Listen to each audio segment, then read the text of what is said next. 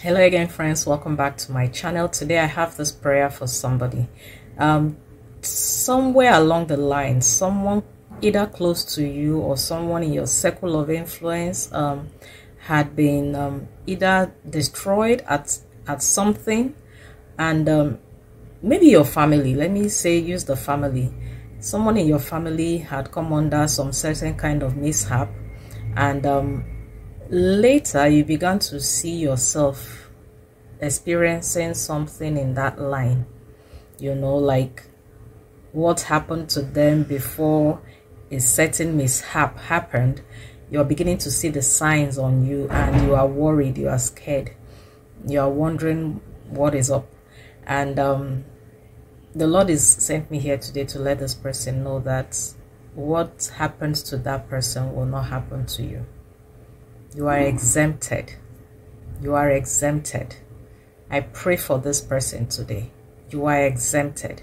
It was said of King Herod in the Bible that in the book of Acts 12, he stretched out his hand one certain day and vexed the church and killed James. And when he saw that it pleased the people, he stretched out his hand again to yet pick Peter. But of course the church went into prayer for Peter, and we know the story of how God delivered Peter from the prison, and ended up you know, escaping from that wrath that Herod had planned.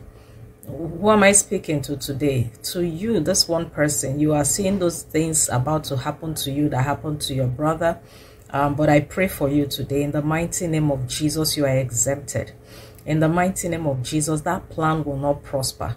What took that person around you that is beginning to scare you, like you're seeing the signs on you, you are seeing the finger, you know, you just saw some signs that is coming to you, that you might lose this, just like this person lost this, or you might lose a certain blessing just like this other person lost theirs. The sign is coming to you and you are worried. The Lord is saying you are exempted. You are exempted because they succeeded at that other person. For you, you are exempted. You are exempted. You will not be caught in that web of wickedness. You will not be caught in that plan of hell. By the blood of Jesus, you are exempted. I pray for you today. You are exempted from that calamity. You are exempted from that agenda of hell. Anyone rising against you, any tongue rising against you in judgment right now, in the name of Jesus, it is condemned. Every finger pointing at you to do you evil, by the fire of the Holy Ghost, they are consumed. In the name of Jesus, you are the Son of the Most High. You are the Son of the Most High. And the word of the Lord says, no evil shall befall you, and no plague shall come nigh thy dwelling. In the name of Jesus, that evil they are planning, it will not befall you. It will not prevail against you. You will escape by the blood of Jesus, in Jesus' mighty name. This is my prayer for this person. Do not fear.